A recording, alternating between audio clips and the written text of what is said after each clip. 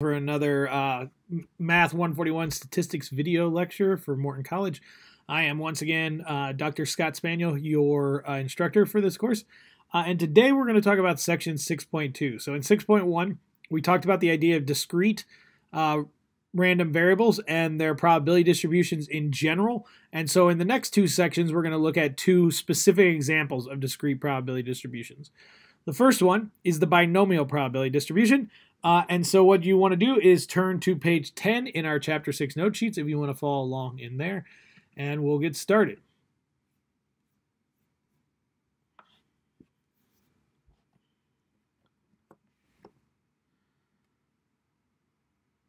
So an experiment is said to be a binomial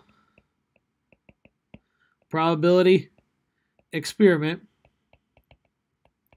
if the following things are true. The experiment is performed a fixed number of times. Each repetition of the experiment is called a trial. So if you do something over and over and over again, but you know how many times you did it. The trials are independent. This means that the outcome of one trial will not affect the outcome of another trial. So for each trial, there are two mutually exclusive disjoint outcomes, success or failure. So either the thing happens or it doesn't. The probability of success is the same for each trial of the experiment. So one really easy example of a binomial probability experiment would be flipping a coin 10 times. How many times do you get a heads? So in that case, each flip of the coin is a trial. Each flip of a coin is independent of all the other ones, so that meets the second requirement. There is success or failure, heads or not, heads or tails, and the probability of success is the same for each trial, 50%. Okay, so that would be one example of a binomial probability experiment. So we could try and figure out what's the probability of getting 4 or fewer heads if you flip a coin 10 times. That would be an example of a binomial probability problem that we could do. So let the random variable x be the number of successes in n trials of a binomial experiment. Then x is called a binomial random variable.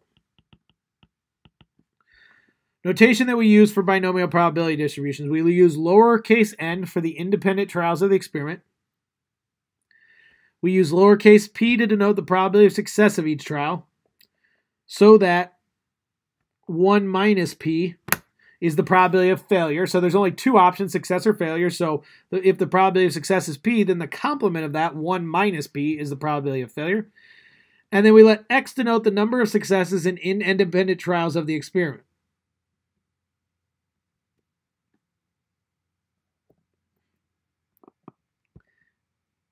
So I don't remember what goes on that blank.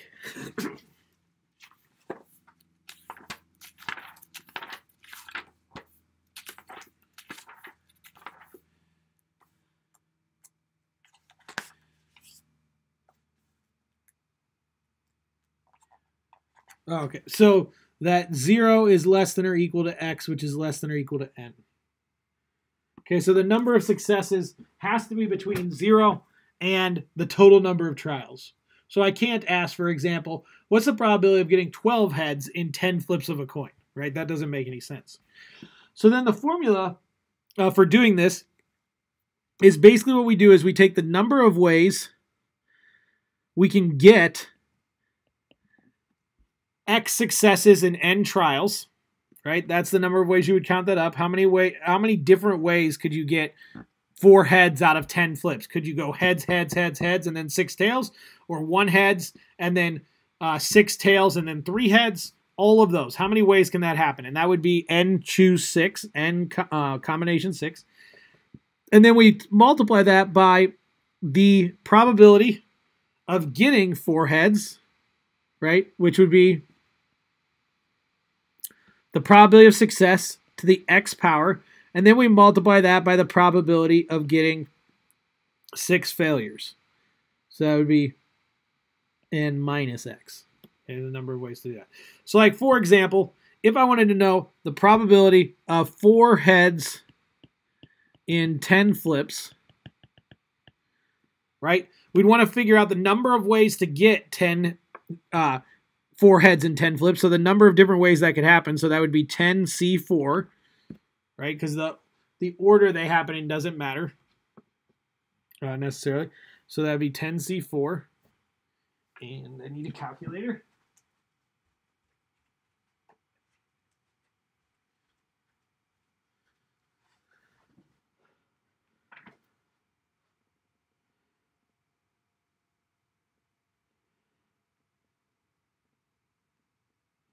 So there's 210 ways to do that. And then we want to get the probability of getting 4 heads. So that's 0.5, the probability of getting a heads to the 4th power.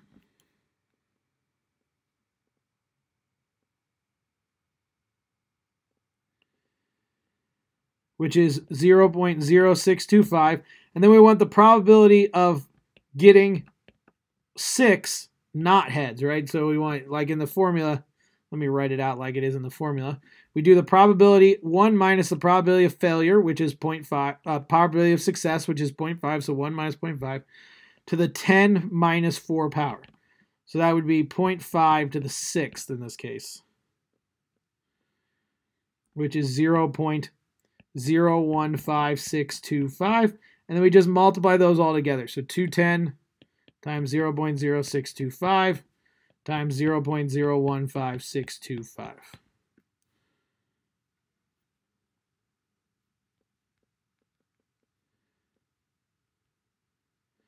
Which is 0.2051 probability. So if you were to flip a coin 10 times, the probability of getting exactly 4 heads would be about 21% of the time. Okay, so that's the idea of what we're doing here. Now, what we're going to do is we're going to use technology to do this a little quicker and easier, and that's where class calc's going to come in, and a couple of other things. So, a couple of values, the mean or expected value for this.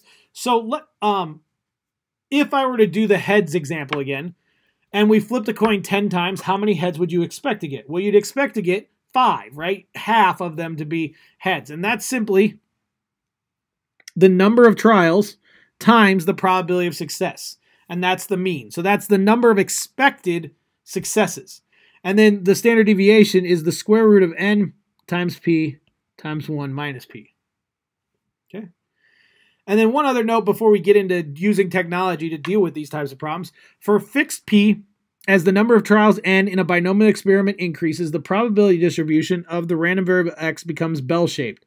As a rule of thumb, if n times p times 1 minus p is greater than or equal to 10, the probability distribution will be approximately bell-shaped. Okay, and we looked at bell-shaped previously.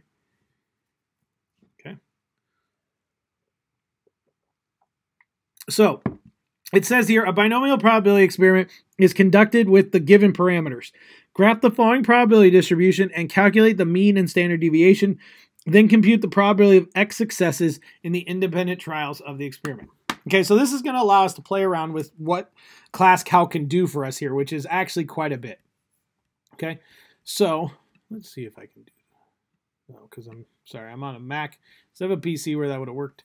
But anyway, so what we want to do is we want to do a binomial probability distribution.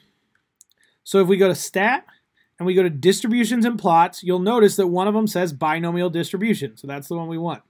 And then it asks us for 2 things, n and p. And if you don't remember what those are, you can click this little question mark and it tells you n is the number of trials and p is the probability of success. So in this case, we have 40 trials and the probability of success is 0.99. And then if I tell it to zoom in, it'll zoom to make this thing kind of fit, although it doesn't really fit here. So let's zoom out a little bit more. Oh, and now it did something weird. Okay, but we can see down here to the left, the probability of anything less than like 33 gets really, really small, so you can't even see it. So this thing at the moment isn't even near bell-shaped, right? So that's what the graph of this looks like.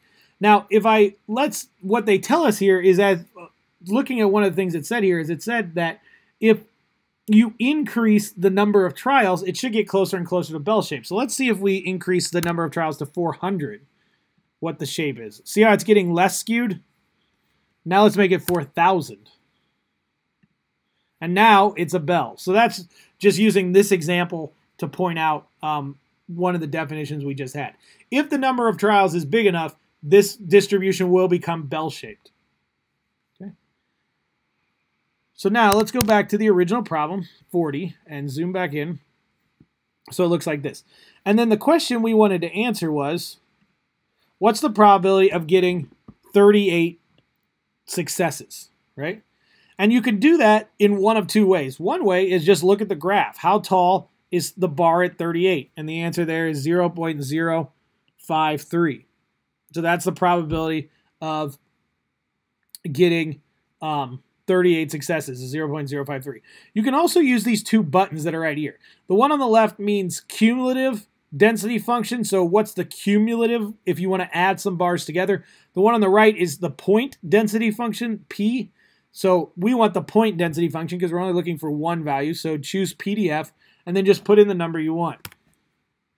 And then it will find, and it'll tell me that it's 0.0532, right? If I wanted to go to more decimal places. So that'll give me more decimal places. So that's the idea. So what I'd like you to do now is pause the video and see if you can do this second problem using class calc. So put it into your calculator and see what the graph. Oh, and I forgot to do one thing, which was mean and standard deviation on the previous one. So let's do that real quick, and then I'll have you try it. So mean is just, so mu sub x is just 40 times 0.99, right? So in this case, the mean is 39.6. So if you had a probability of success of almost 99% and you did 40 trials, you'd expect to have almost all of them be successful. And then the standard deviation is the square root of 40 times 0.99 times 1 minus 0.99.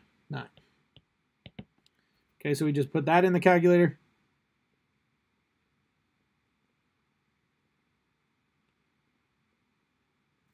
And you get 0.6293, okay, for a standard deviation. Okay, so that's the idea. So now go and try and do those same things using class calc and answer this second one. So pause the video, and when you turn it back on, we'll go through it. Okay, so now that you've had a chance to try this one, let's look at it together. So go ahead and change the distribution here. You can get a new one if you want, or you can just change this one to fit what you want, which is 10 for the number of trials, and the probability of success is 0.4. And then hit this little magnifying glass to zoom in on it. And there's our new one. Right, so that's what the graph looks like. And then in this case, what our PDF is, we want x to be 3. So we can put in 3, which is 0.214, or it's the height of this bar, right? 2. So you either get 0.215 if you round to 3 decimal places, or if you want to round to more decimal places, 0.2150, right? If you round to 4, this would round to that. So that's the idea there. And then you can do the mean and the standard deviation. The mean is 10 times 0.4, which is 4. And the standard deviation is the square root of 10 times 0.4 times 1 minus 0.4.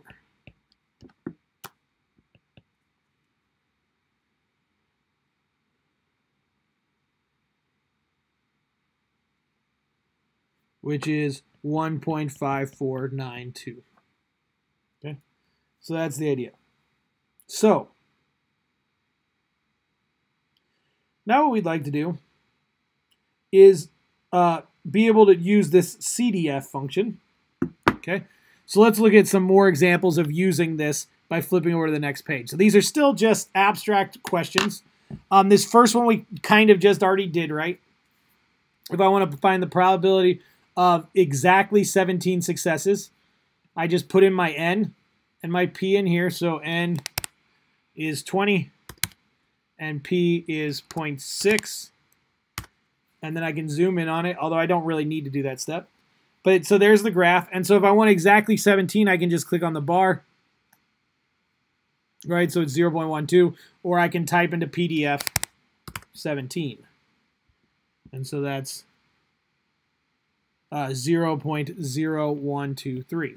And one of the things I haven't mentioned yet, but if you were to add all of these bars together, the height of each of these bars together, you would get 1, right? Because this is a probability distribution.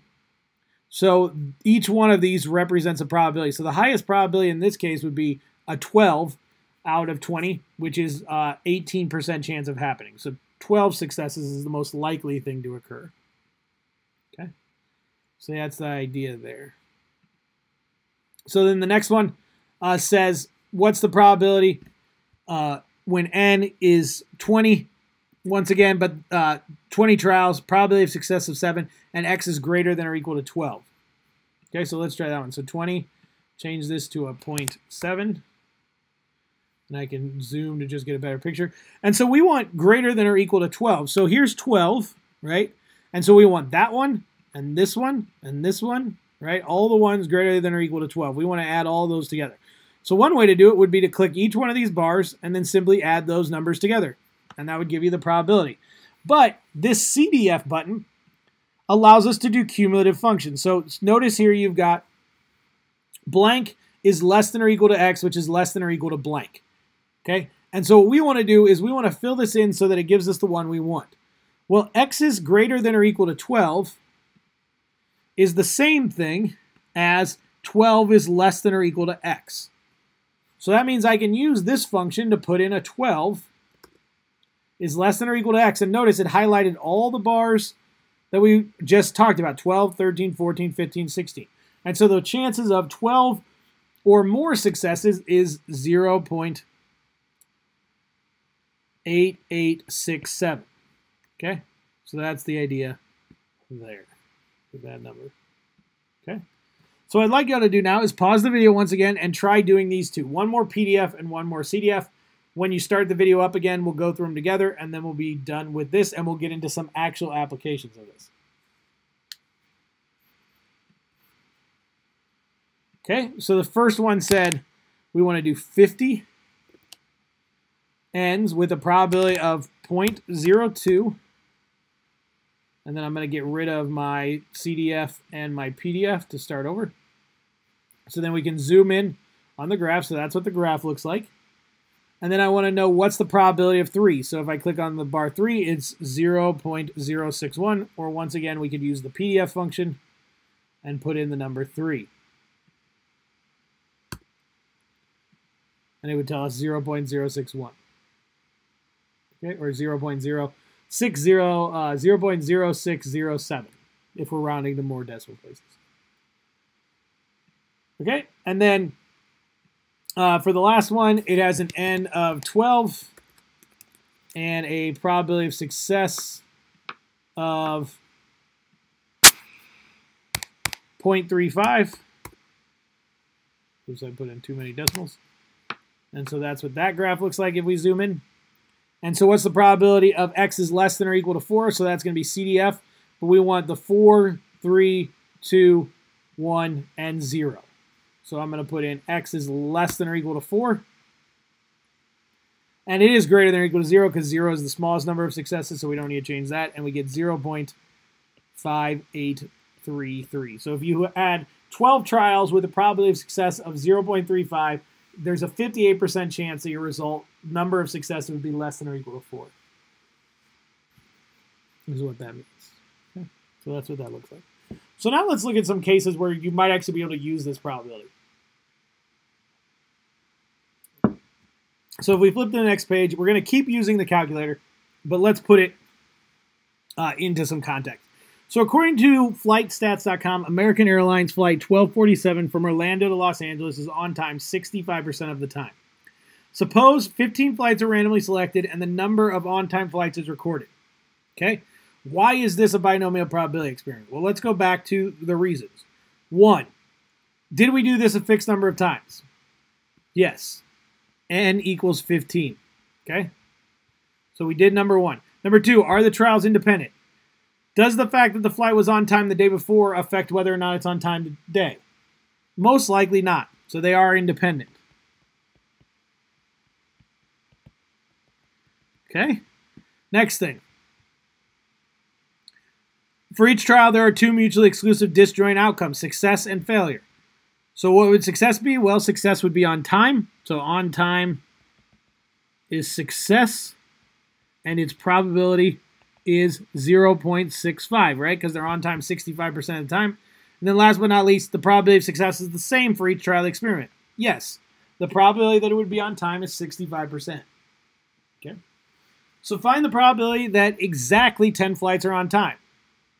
So this is where we're going to want to go into here. We're going to want to do the binomial distribution. And for all of these, we're going to put in the same n and p, right? We're going to have an n of 15 and a p of 0.65, which I just realized is not up on the screen that's being recorded. So this is what you're going to want to put in the calculator. And once again, similar to what we've done before, you can go find it, or I could just type it in. And it'll find it like that. So you can either go into the menu, it's under stat, distribution and plot, binomial distribution, or just type it in. And then we've got an n of 15 and a p of 0.65. And most of these are going to be the same, but if I zoom in on it, it looks like this, right? And for this problem, we're going to use this almost all of these. So what's the probability that exactly 10 flights are on time? Well, that's going to be PDF of, and then we're going to put in 10 in the blank. So PDF of 10, or you can just find 10 and click on it. Okay, so the probability of exactly 10 is 0.2123. What's the probability that at least 10 flights are on time? Is the second question. Well, for at least 10 flights to be on time, we want X to be, that's 10 or more. So we want, remember, we're trying to fill in these blanks, either the left. So we want 10 to be less than or equal to X, because we want 10 or more. So we want 10 to be less, the smallest number. So we can put into CDF, we can put in 10 is less than. So notice, see how that highlighted 10 or more, 10, 11, 12, 13, 14, and 15. So that gives us, that was into CDF. Okay, so that gave us a problem of 0.5642. Okay, what's the probability that fewer than 10 flights? So in this case, we're going to do CDF again, but if we want, and we're going to use this same, so we're going to have to fill in this blank. If we want there to be fewer than 10, that means we want 10 to be fewer than 10. So we might think, okay, well, instead of putting 10 on this side, let's put 10 on the other side. But you might notice something here.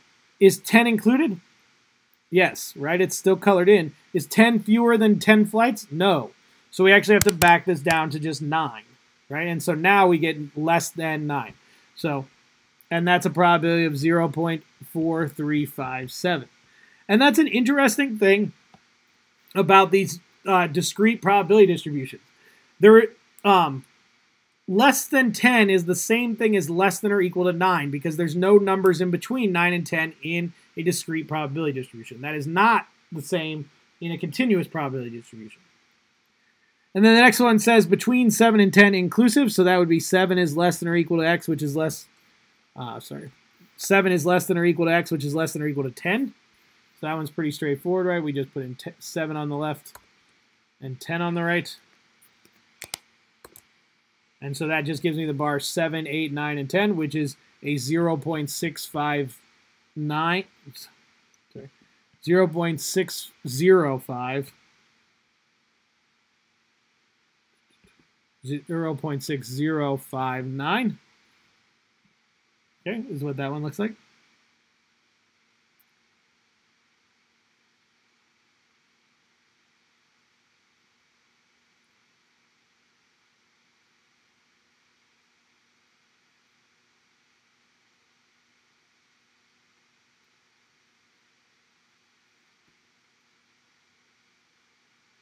Okay, and then the next one says compute the mean and standard deviation of the random variable x.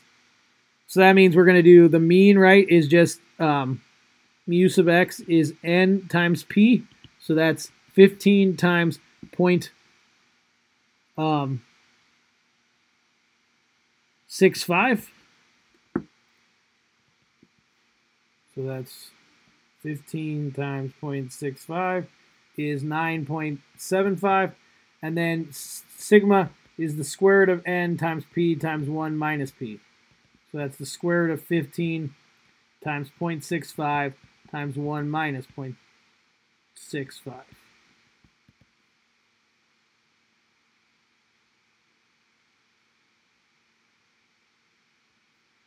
So that's 1.847. And then it says on a of the 100 randomly selected flights, find the interval that would be considered usual for the number of on-time flights. So what they've done here is they've increased the sample size, the number of trials. So let's go ahead and look at what that looks like. So change our graph.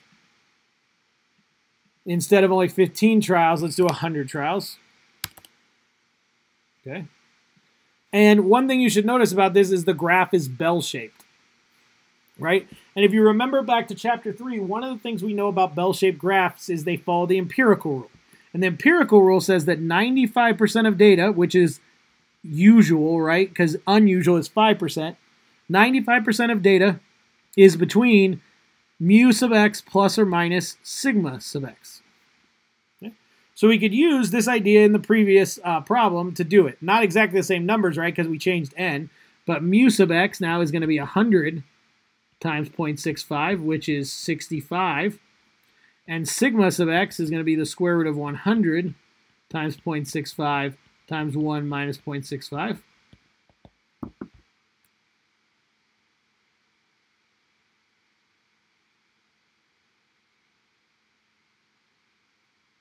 Which is let's just do 4.8 to make things easy. So then to find the region that's usual, we take 65 plus or minus 2 sigma, plus 2 times 4.8, and 65 minus 2 times 4.8.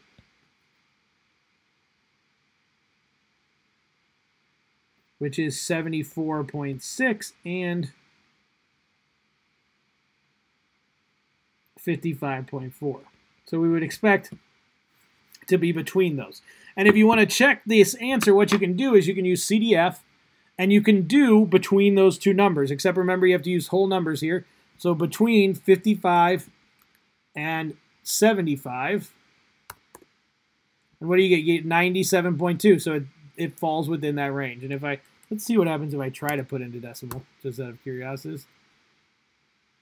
If we put in the decimals, it might actually do this for us. So let's put in the decimals. So I did 57, and now let's do 74.6. And if I put in those decimals, look, I get basically almost exactly 95. So we did some rounding off, so that's what we expect. Okay, so that's it. In fact,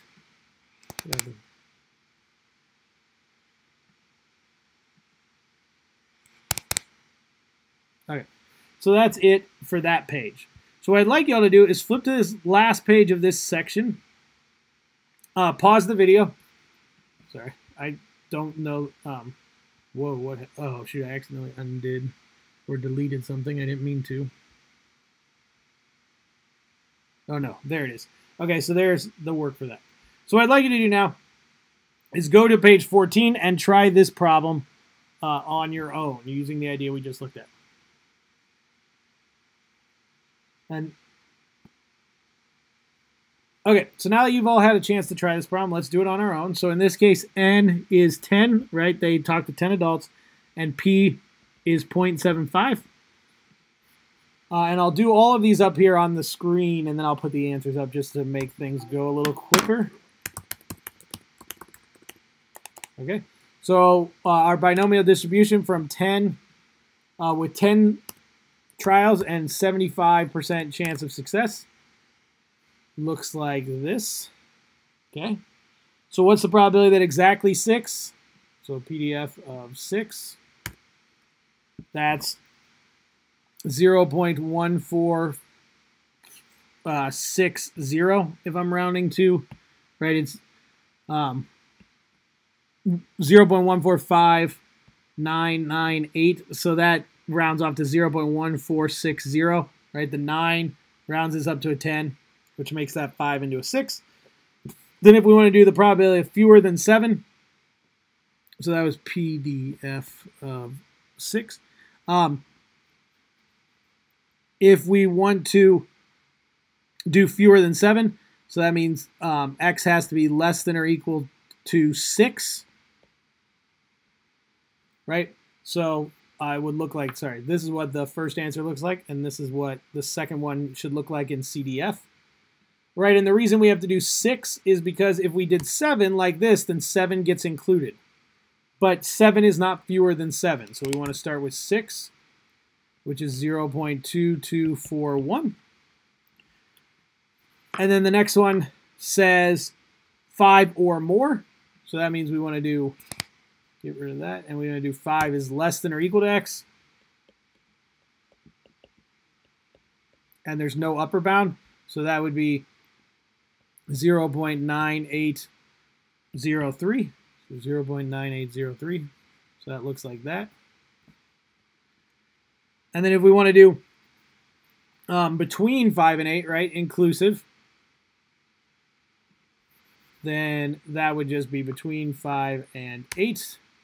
So that's 0.7362.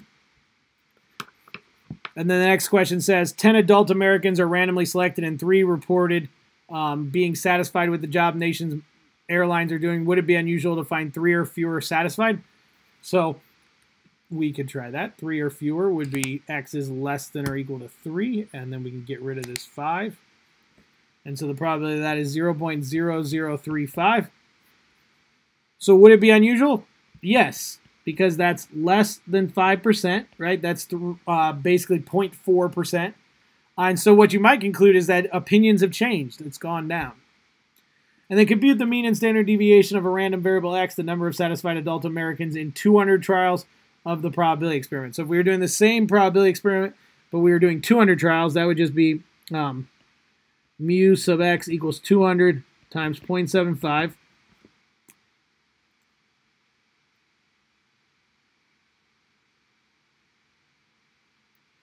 Which is 150, and then sigma sub x would be the square root of 200 times 0.75 times 0.25.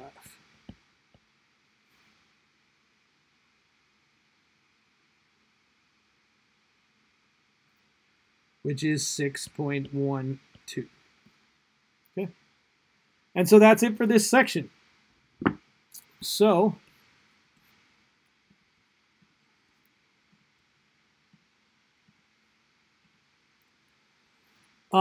that's it for this section.